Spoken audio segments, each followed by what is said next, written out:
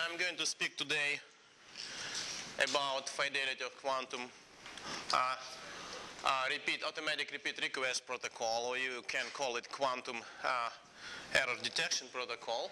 In the beginning of the talk, I'll remind you the definition of classical IRQ protocol, define quantum IRQ protocol, and present results on the estimates on the fidelity of quantum IRQ protocol for codes of finite length and for the asymptotic case when the length of the quantum code tends to infinity. So let's start with classical IRQ protocol. It's very simple but still efficient and popular protocol. And this protocol, we pick up some linear code C and transmit through binary symmetric channel code words of this classical code C, and on the other end of the channel we receive vector Y, which is sum of transmitted code word C and an error vector E. If H is the parity check matrix of our classical code C, then obviously by definition H times C equals 0. So it's very easy for us using this property. It's very easy for us to decide whether Y is a code vector of the code C or not. We just have to compute syndrome. That is, we have to compute H times Y. And if syndrome is not 0, then we say, well, some errors occurred, so please retransmit us the same code word again. Or we just can discard the information Y. In any case, if syndrome is not 0, we don't accept Y.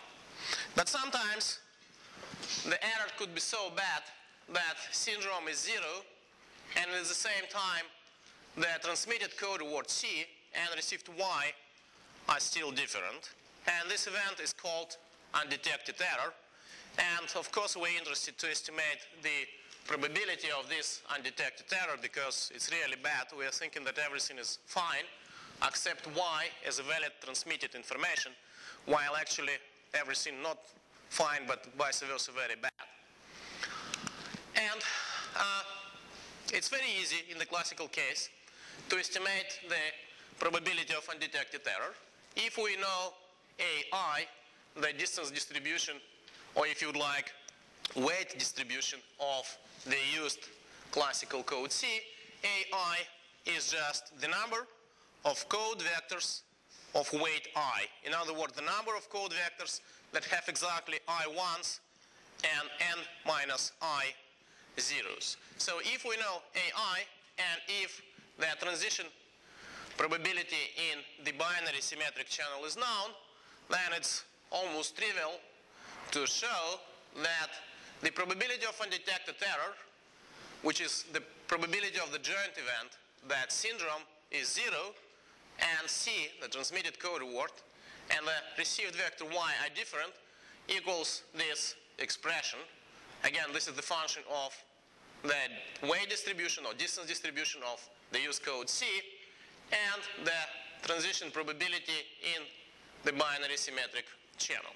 And what confuses me about this, that if you make simple analysis of this expression, then you will see that you can use any code, any good code C of any rate smaller than 1, but as close to 1 as you wish. It could be 0.9, it could be 0.99, it could be 0.9999. As soon as you make the code length sufficiently long, you will obtain this probability, the probability of undetected error, as small as you wish, which is misleading because it looks like that we can use any code of rate as close to 1 as possible, and 1 is the maximum possible rate. So I suggested to myself to consider a different probability. I suggested to consider the probability that C doesn't equals Y under the condition that syndrome is 0. And this probability makes more sense from my point of view, because what it means is the following, that if I received Y, computed syndrome, and see that syndrome is 0, under that condition I would like to know the chances that y is not the same as c. So if the syndrome is 0, I would like to know how it's probable that if I assume that y is transmitting information, what is the probability that I will make an error in this case. And this conditional probability is different from unconditional probability, and again can be written down as a function of the distance distribution of my code C and error probability in the binary symmetric channel. Expression is a little bit more complicated. It's a little bit more difficult to analyze, but still manageable.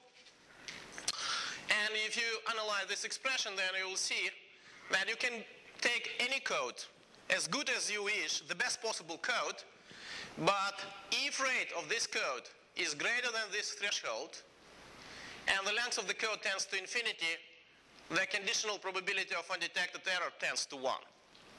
Vice versa, if rate is smaller than this threshold, then there exists a linear code such that, sorry, it's not visible, but this probability becomes 0.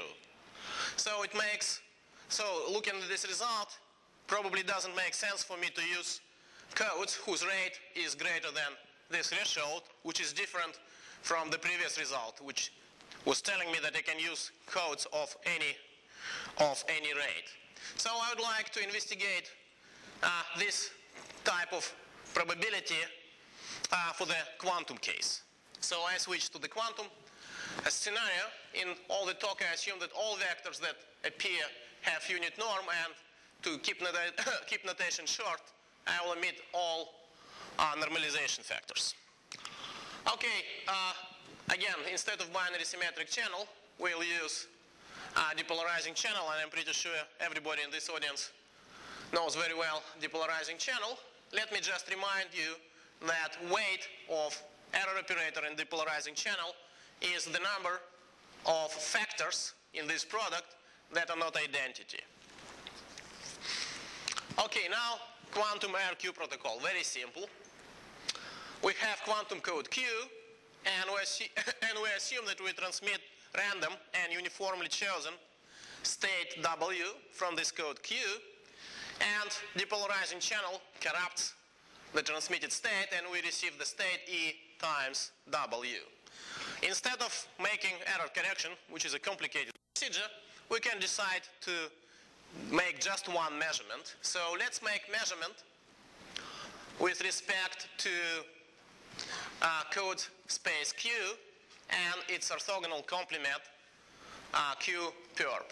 So there are two possible outcomes. Obviously, if the result of the measurement belongs to Q perp, then we say, like in the classical case when syndrome is not 0, we say, well, sorry, we failed. Please retransmit us the same quantum information again, or we just can discard what we received from the channel. But if we're lucky and the result of the measurement belongs to Q, then typically V and W could be different. And I don't assume that Q is a stabilizer code. Q is any quantum code. So in this situation, I am curious how close V, the received state after the measurement, and the original state W. So I'm interested in the quantity, which I call fidelity, which is defined as the average, or expected value of the square of the inner product of vector V and W under condition that in the result of the measurement of EW with respect to Q and to Q orthogonal, that the result of the measurement belongs to the code space Q. So I would like to estimate this quantity. To estimate this quantity, it's very useful to remind ourselves the definition of quantum enumerators. They were introduced by Shor and Laflamme. So if I have quantum code Q, whose dimension is capital K, and P is the orthogonal projector on the space Q, then enumerators BI and BI perp are defined in this formal way. They depend on the orthogonal, they completely defined by the orthogonal projector operator P on the quantum code Q. These enumerators have very many nice properties. In particular, they are connected by McWilliams identity. That is, if I know BI perps, I can compute BIs as the linear combinations of BI perps. BI perps are always greater or equal than BI, and BI are always non-negative. The dimension of quantum code Q is a scaled sum of BI perps, and the minimum distance of quantum code, also defined by quantum enumerators, is the smallest integer d such that BD perp is greater, strictly greater than BD. So you see that those enumerators contain a lot of information about quantum code. And for many codes, the enumerators are known and can be estimated. For example, for the STIN code that encodes 1 qubit into 7 qubits, enumerators are these ones. Okay, so now I would like to present the first result, is about how to estimate the fidelity in quantum IRQ protocol.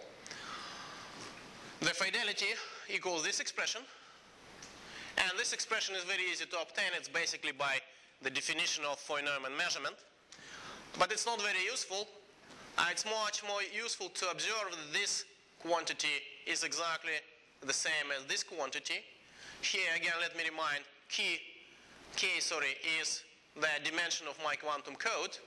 P, which is used in this expression, is orthogonal projector on Q, and BI and BI perp are quantum enumerators of the code Q that I'm using. Let me say a couple of words how this expression is obtained very briefly. So I would like to switch from this expression to this one. It's almost straightforwardly follows from representation theory that integral that runs over unit vectors W from any subspace Q equals the projector operator on that subspace Q times normalization factor 1 over the dimension of this subspace Q. Now let me take the denominator, integral from the denominator, this one. Now I put trace over here, make cyclic permutation under the trace, put trace outside of the integral, and replace this integral by this quantity using this lemma. So I obtain this quantity, and let me remind the definition of BI perps, it's exactly this value. So for this reason, BI perps appear in the denominator. The same story, a little bit maybe more complicated, is valid for a numerator. Okay, fine. Now I have expression for fidelity. So if I have a quantum code for which I know quantum enumerators, I can compute fidelity explicitly. And I also can bound numerically for codes of finite length. I can bound this quantity numerically. It's not very convenient to bound it because function is not linear on BI and BI pure, but still it's doable. And it's interesting to consider some examples. For example, I can take STIN code, again, the code that encodes 1 qubit into 7 qubits, and to construct upper bound on the fidelity as the function of the probability of error in my quantum channel, quantum depolarizing channel, lower bound, and the exact value of the fidelity for the STIN code. And surprisingly, at least for me, the STIN code is very close to the lower bound. So from the fidelity point of view, it's not so great code. Okay, it's also interesting to note that the probability that EW in the result of the measurement will be projected to Q is also function of quantum enumerator. Very simple expression, and actually very simple to prove it.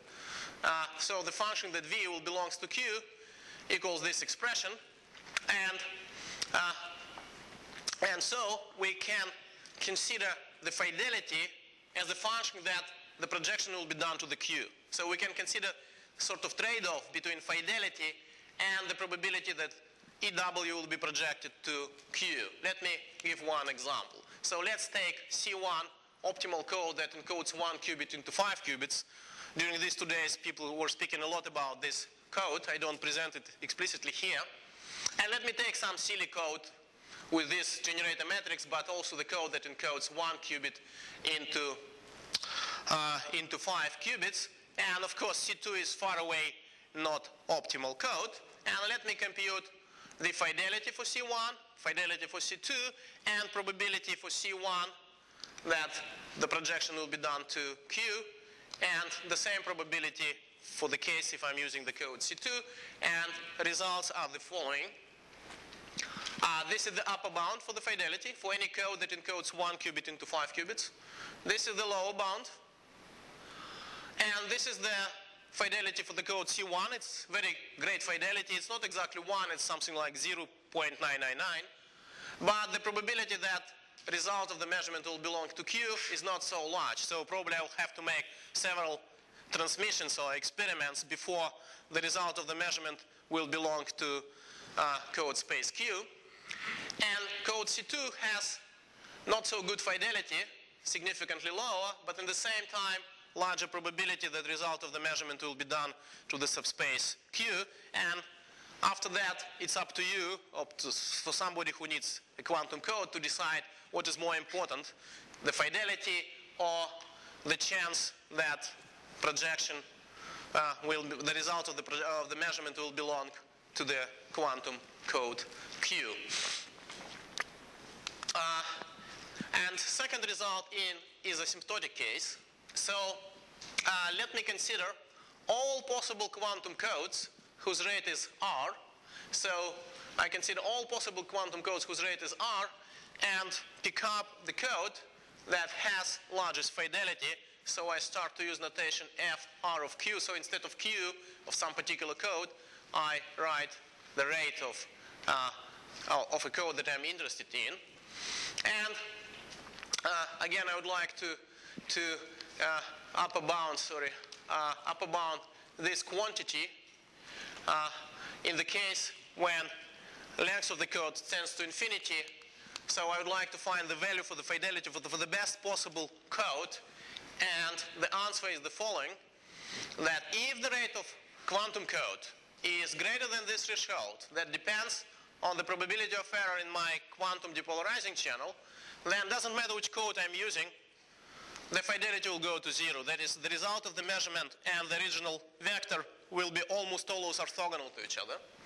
In the same time, if the rate of the code is smaller than the same threshold, then I can find a stabilizer code such that the fidelity of that stabilizer code would be 1. So we observe the threshold behavior similar to behavior which we observed in the classical case. Moreover, I can find the rate with which the fidelity goes to 0 if, as a function of the length of the code, if the rate of the code of the quantum code is larger than this threshold. So the fidelity, let me write down fidelity in the exponential form. This is the exponent. And I can prove that if the rate is greater than this threshold, then exponent equals this quantity. So as the length of the codes would go greater, greater, and greater, this quantity is positive. The fidelity will go exponentially fast to the 0. Let me say just one word about how existence bound is obtained. It's trivial. We already have a ready result that says that if we take a random stabilizer code, then quantum enumerators for that stabilizer code can be upper bounded by these binomial distributions. And so it's very easy just to take these quantities and substitute into this expression and to find the limit. Yeah. Upper bound, I don't have definitely time today to explain how upper bound on the fidelity is obtained. It's more tedious. And so let me finish my talk at this moment. Thank you.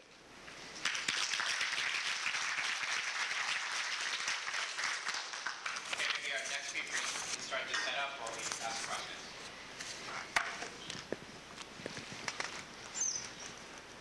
Do you think that maybe the threshold on whether you do this post-selection is for probabilities is like what the maximum? Sorry, I don't hear. Please. So do you think that the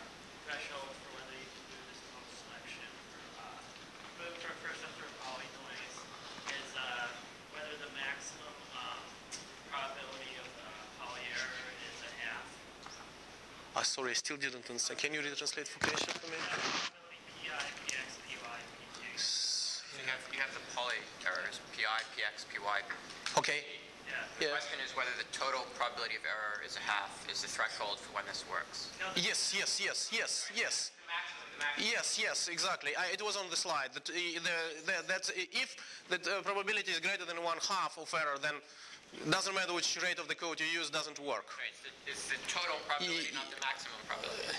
I didn't max. I was thinking more general. Okay. Well, let's discuss it after that. Okay, my answer is that the presented results are only for the case when P, the P is the probability in the depolarizing channel, is less than 1/2.